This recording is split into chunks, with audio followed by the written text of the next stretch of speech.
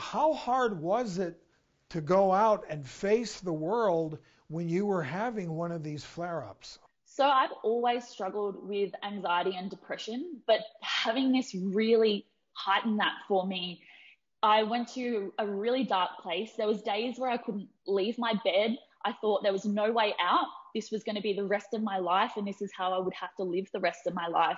I know one of the things you mentioned to our producers was that you had always had a little bit of eczema as a child, but it got much worse when you went off to university. That was a really stressful period of my life. So that's when I developed, your normal eczema in the insides of my elbows and behind my knees. And that's when I first went to the doctor and was prescribed steroid cream.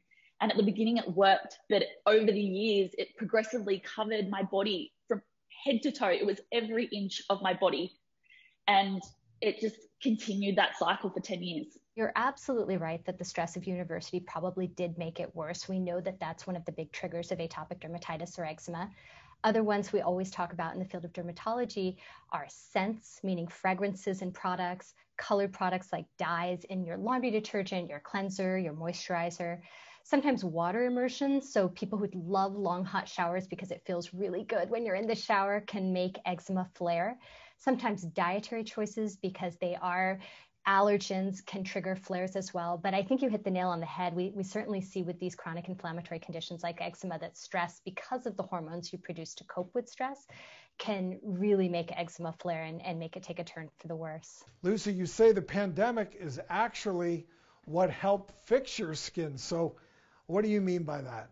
That's what made me try this withdrawal process, because here in Australia, we're in a very hard lockdown. We weren't able to leave the house. So the thought of not having to go out and cover myself up was amazing to me. So it was the best time for me to do it. It definitely pushed me. Well, Lucy, I'm really glad that you took that step. I just want to tell you that you should be validated, that steroids are really only used as a quick fix to settle down inflammation. We now have a whole expanded arsenal of products we use for eczema that are meant to seal the skin, that are prescription strength moisturizers, that are non-steroid anti-inflammatories. There's even an injectable anti-inflammatory that could be considered if and when things ever become severe again, which I certainly hope they don't. I think you've done an amazing job getting yourself away from the steroids, because we know that they become less effective as you use them over time. And in and of themselves, they can thin the skin. They can make it more red and shiny. And your skin can, as you've already pointed out, become dependent on them. So really getting yourself away from that constant cycle of steroids is so much better for your general health as well as your skin going forward. So kudos to you for taking that step and doing it gradually to wean yourself off safely.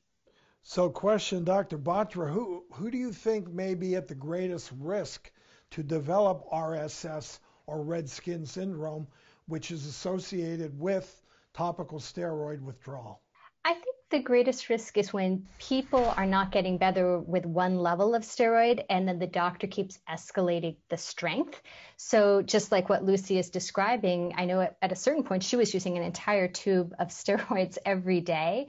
And when the only tool being used for flare is oral steroids, then we know there's a tremendous rebound effect as well as the dependency that she's alluded to. So I think anybody watching this who feels like they're using a higher and higher potency of steroids or using it on a larger surface area of their body each successive flare should circle back with their dermatologist and they start to think about other treatment and management options to prevent the flares.